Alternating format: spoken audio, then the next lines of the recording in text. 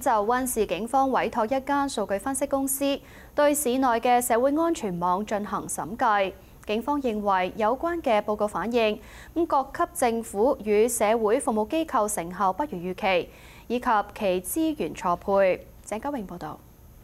溫市警察局長 Adam Palmer 今日表示，警方委託 Help Seeker 進行嘅審計報告反映，儘管各級政府為社會安全網投入大量嘅努力同財政資源，但市內嘅貧困同濫藥死亡問題日益嚴重，有關投資所得整體效果同協調存在疑問。However, despite all the money being spent, our research has found a lack of transparency, lack of coordination between agencies, and a lack of accountability from various levels of government to make sure the money is spent on the people who need it the most.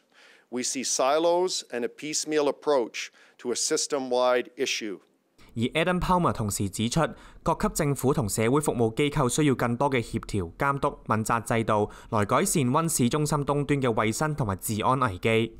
There is no single solution to these complex issues, but we have identified a path forward.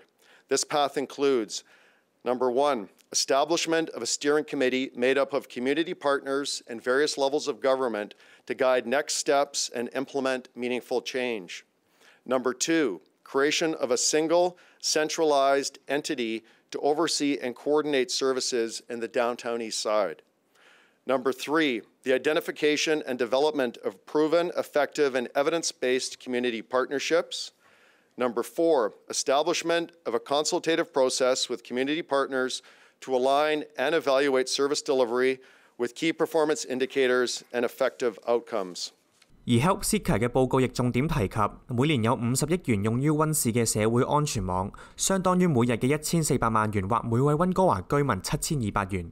另外有15億用於支援無家可歸者同貧困人士嘅慈善機構同非牟利組織。該公司負責人就指各級政府出現資源錯配。You actually need to mine that data and actually figure out which end users are taking are tapping into these resources at a time, and do we have the right match between the resources that are available and what those end users need?